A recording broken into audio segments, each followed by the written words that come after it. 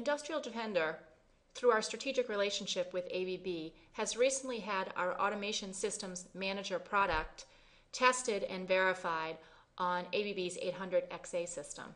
Today we'd like to show you a brief demonstration of how you might better manage your automation systems environment, including your ABB equipment, using Industrial Defender's Automation Systems Manager. Hello, this is Mike Dugin of Industrial Defender, and I'll be providing a brief demonstration highlighting some of the integration that we've done with ABB System 800XA. What we're looking at here is the dashboard of Industrial Defender's Automation Systems Manager. Just for a quick overview for those of you who haven't seen a demonstration in the past, the widgets that you're looking at on the screen are customizable and interactive, and we have quite a few of them that you can add to the screen. What I've decided to use is a couple of widgets on the left hand side that give me an overview of the different events that are coming into the environment. So I have a 24-hour history of events based on category and based on priority, and those are interactive. I can click into one of those widgets and get specific detail about the events in question. In the middle of the screen I have an overview of the different types of assets that I'm managing through this Automation Systems Manager. On the top middle you see asset distribution by type. This is configurable based on customer needs. You could have it set to say application servers, operator workstations, etc. Just because of the different types of systems we're interacting with, I have this organized by a combination of vendor and type of assets. So you'll see Ventix Network Manager there at the top. You'll see some generic domain controller, demo workstation, demo servers in the middle, and down by the bottom there you'll see some more of the ABB stuff, the ABB RTU, Process Portal B, and the 800XA systems that we'll be looking at today. And then down below that you'll see an overview of the distribution by operating system. So you see Windows XP 7 2008, a couple different flavors of Linux, and then some of the more embedded operating systems that you'll find in switches and routers and firewalls, etc.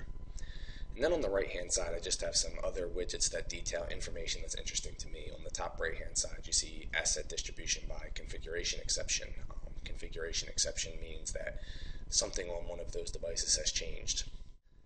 So I have 7 devices somewhere in my demonstration environment that have had a change in the ports and services that are open on the system. 3 systems in the environment that have a change to asset details or software installed in the system or patches, and then 1 that has had a change in user accounts. And then on the bottom right hand side of the screen I have an overview of unauthorized access attempts in the last 24 hours. And what you see there in the middle is somewhere in the range of 8 to 12 hours ago there were 5 unauthorized access attempts on one of my systems. Just like the event widgets, these asset and change widgets are also interactive, so if I was to click on one of the bars in one of those charts, it would bring me to that specific data. So for the unauthorized access alerts down in the bottom right, if I clicked on that bar, I'd have an overview of those 5 events. What we're going to focus on today is specifically the data that we're collecting from the 800XA systems. So I'm going to move over to the Asset Management tab and look at Asset Administration. This Asset Administration screen, which I currently have sorted by IP address, will give me an overview of all of the different devices that I'm communicating with. You can see here the asset name, asset type, IP address. Data collector is the Industrial Defender Advanced Service Appliance, or SIM, that is collecting the data. The operating system type, the location, the status of the asset, and its classification. What I'm going to do here is actually organize this data based on asset type so that it's easy for me to find the specific device that I'm looking for, ABB 800XA. If I click on that, I'll see that I have 2 systems in the environment. Both have the same asset name. One is a primary, one is a backup of System 800XA. I'm going to click on one of these and we'll go over the different data that we've collected from these systems. So what you see on this screen is an overview of the different configurations, both current and historical, for this device. We do keep historical configurations. What that means is anytime the information of this system changes, if new software is installed, new patches are installed, new ports open up, the firewall rules change, the user accounts change, if any of that data changes, you're going to get a notification up on that main screen via those configuration exceptions.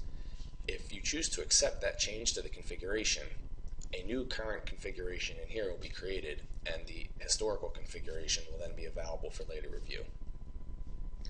Just an overview of some of the data that we're collecting.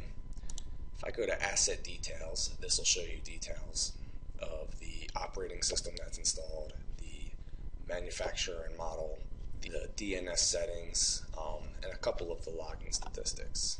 If I move over to Software Installed, you'll get an overview of exactly that, all of the software that's installed in the system. You can see here for this 800XA system, there's a wide range of ABB specific and 800XA specific applications.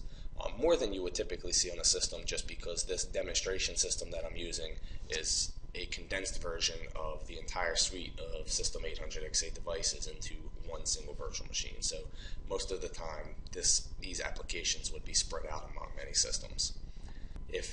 Even if there wasn't to be new software installed or software removed, but if somebody was to just update any of the software and a new version number came about, you would also get a notification of that. And it's not shown on the screen, but we also keep track of changes to the software based on the date of installation. So we keep track of that installation date as well, and that's available through our reporting engine. We also keep track of patches that are deployed on the system. I haven't deployed too many on here. This is a virtual machine that I just received, but what you can see is some of the patches I have deployed, we get the patch ID. If there's a specific service pack for that patch, you'll see that in the service pack in effect. And then the comment, we do our best to scrape details about that specific patch and place it in that comment field.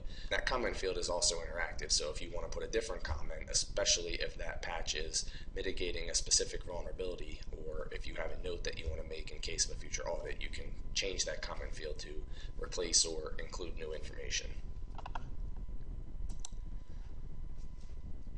Ports and service is an important one. This is one that we typically get the most questions over, and is sometimes the most complicated to keep a fingerprint of. What we're looking at here is all of the ports that are open on the system, and then the protocol and IP version, of course, the interface that the port is open on. So this is a dual-homed device, so you'll see the IP address of 0000 when it's set up on every system, the IP address of a specific interface for the dual homing, and then 127.0.0.1, the home address for ports that are open specifically internally. And then when we can gather the information, we also have the process that's keeping that port open. It's typically a little bit more detailed when we're using a Unix or AIX or HPUX device as compared to a Windows device, where there's a lot of unknowns, and sometimes it'll just say a service host.exe, and that's not really telling you that much. For most Windows devices, we'll also get an overview of all of the Windows firewall rules. You see the source and destination address, or in this case, network interface, the action of the rule, service that's being enabled or disabled, and then the actual status of the rule.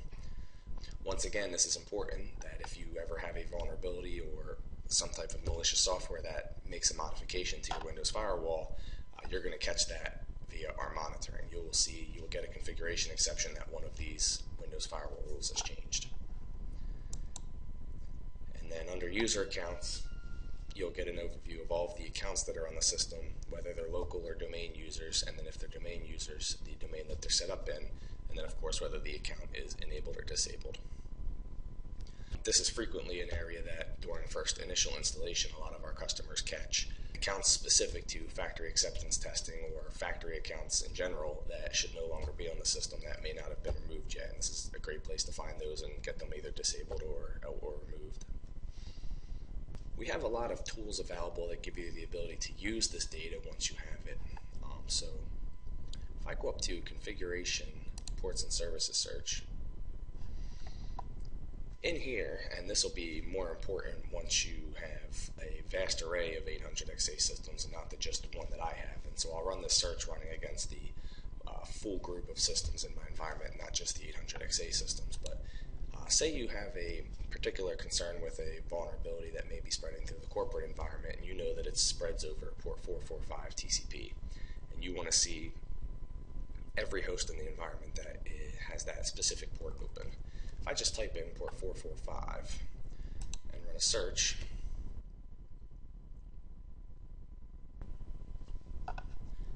you'll get an overview of every system in the environment that has that specific port open.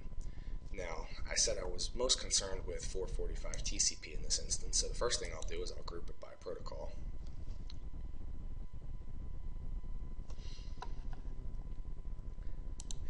expand that and see each of the instances of port 445 TCP open in the environment.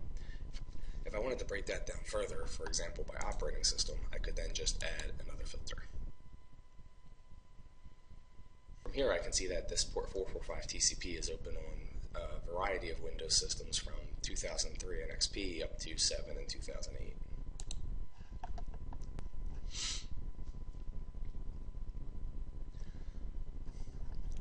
We also give you the ability to do the same type of query for applications or for patches.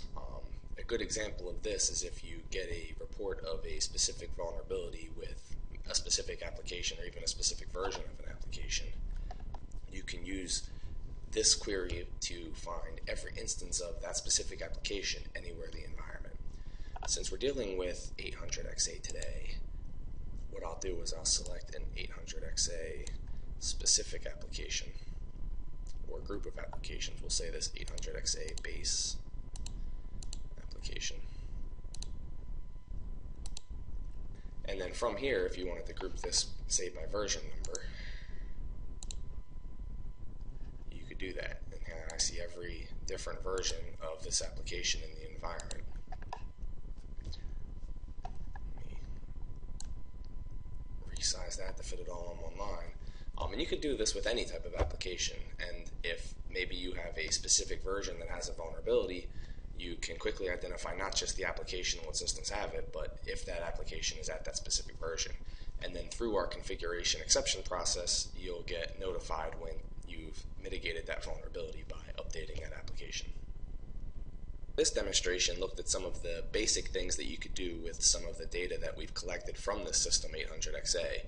If you'd like a more in-depth demonstration, including looking at events, and especially those events that are specific to the 800XA environment, or maybe looking at some of the policy or compliance reporting, contact Industrial Defender or ABB to schedule a more in-depth demonstration. Thank you.